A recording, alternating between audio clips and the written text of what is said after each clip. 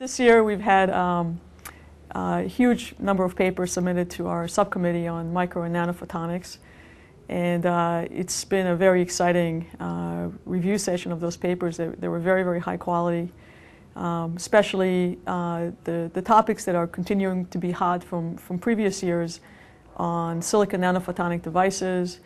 And this year we're seeing a lot more functionality of the devices, a lot more advancements.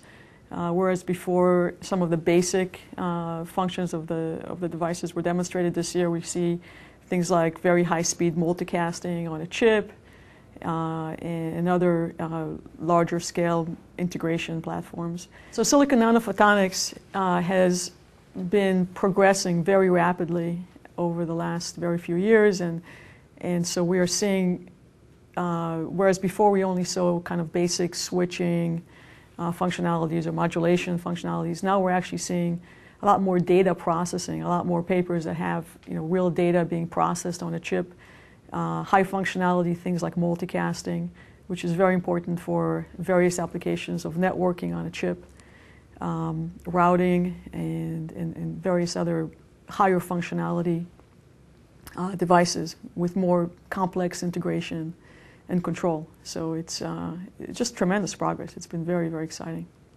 If you look at every leading university kind of worldwide, really the top researchers are in this field, within the context of photonics. And that's really part of the reason that some of the best work that's going on in photonics is being done I believe, in nanophotonics and nanophotonic applications of nanophotonics.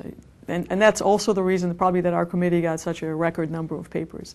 I mean, this is kind of, researchers realize that there's just so much progress that sort of the floodgates have kind of opened because of a combination of fabrication techniques, the combination of silicon, electronics, and photonics.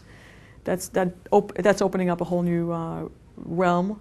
And at the nanoscale, you have this whole fundamental aspect of being able to probe quantum mechanical things that you've never been able to look at experimentally before.